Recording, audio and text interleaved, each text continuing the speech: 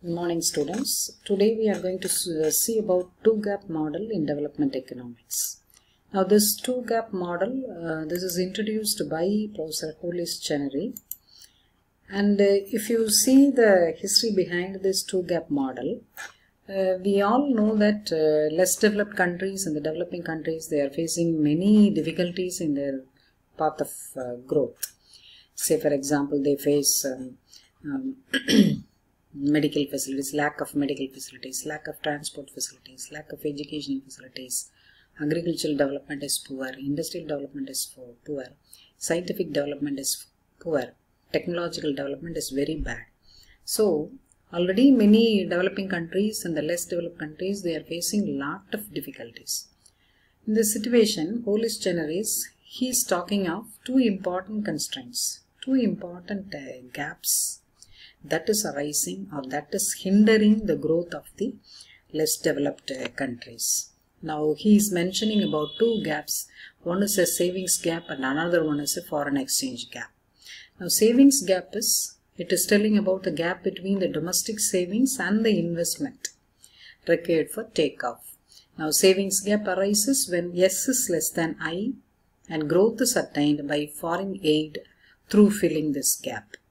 Now foreign exchange gap, this arises between export revenue and the imports needed for development.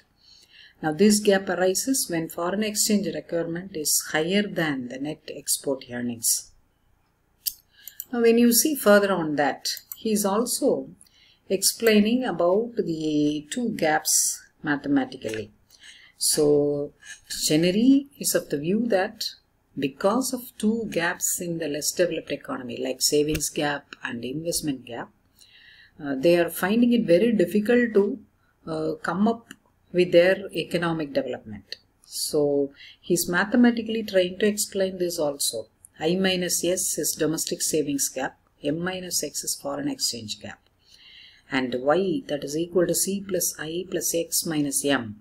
And that he takes as a first equation where Y stands for national income, C consumption, I investment, X export and M for imports. And Y minus C, if we take this C left side, Y minus C that is equal to I plus X minus M.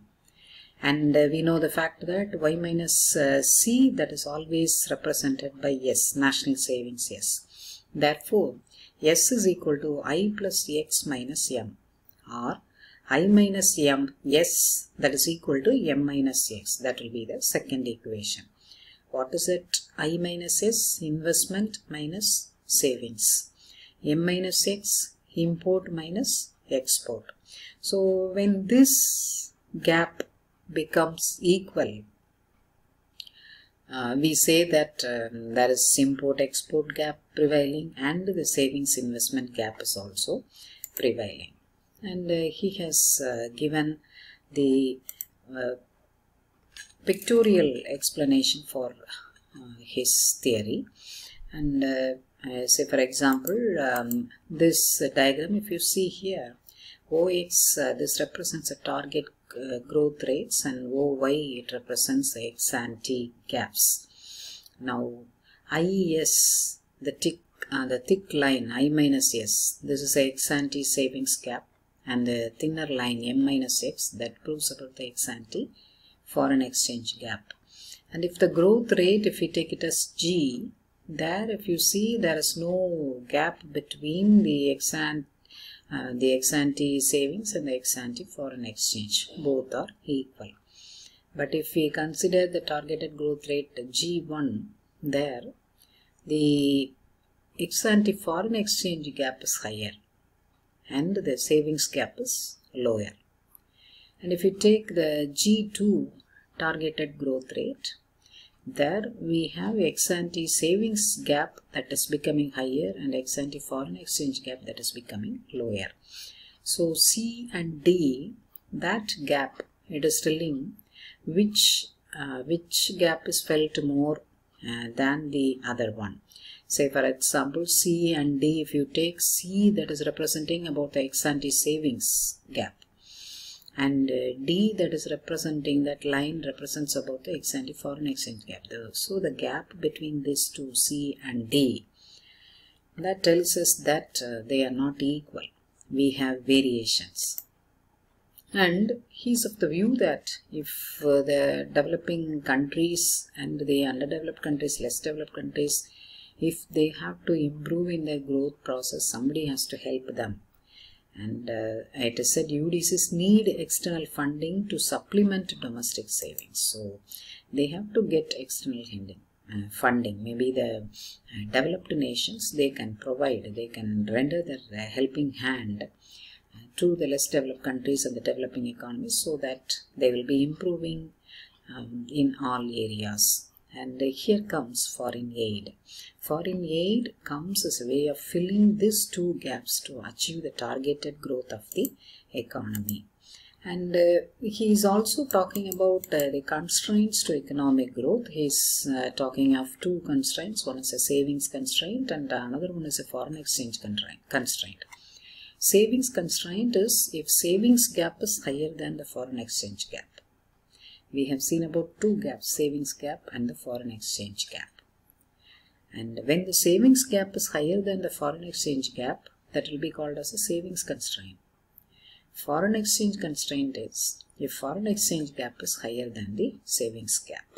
So these two constraints, if that prevails in the economy, somebody has to help them. Maybe the developed countries, they should come and render their helping hand in the name of foreign aid.